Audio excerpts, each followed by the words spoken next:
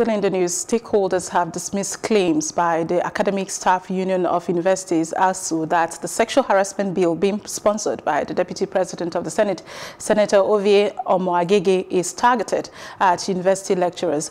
However, the National President of ASUU, Professor Abiodun Ogunyemi, had described the bill as vindictive and an attempt at eroding law and order in the university community. In response, gender rights advocates said that the bill is timely, will protect vulnerable students and reduce sexual harassment in tertiary institutions, which have become a menace. They insist that ASUU has gotten the intent of the bill wrong and is placing itself on the wrong side of history. We are against the scope, we are against stigmatization, and we are against erosion of university autonomy and tradition. If we start narrowing down the process of lawmaking to targeting individuals, it means that we are violating even the ethics of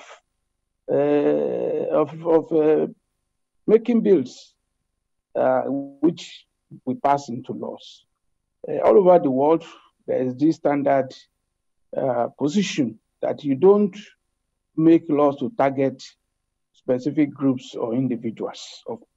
So, in this instance, we see this as targeting individuals rather than addressing issues that are commonplace.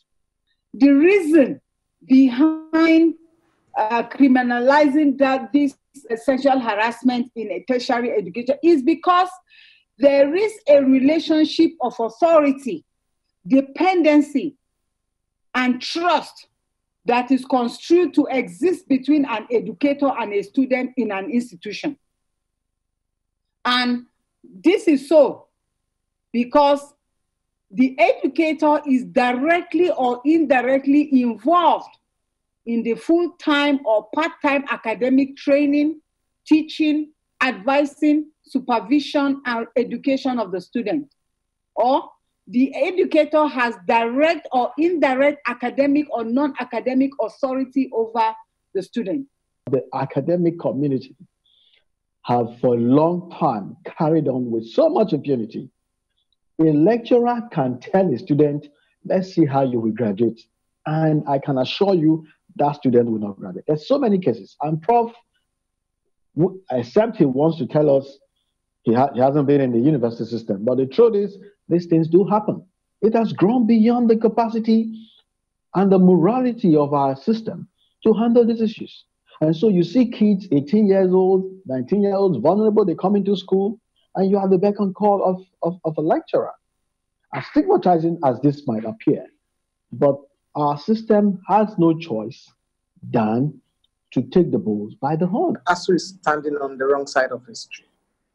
And it's very unfortunate because ASUU, it's one of the most progressive groups that we have had in the country. I don't think the law is suspecting anyone. The law is clear in its definition about who the law is targeting. The law is meant to protect the dignity of the school, is to protect the integrity of the school system. You know, if you look at the way the conversation around sexual harassment is going, very soon, everybody's certificate will be questioned.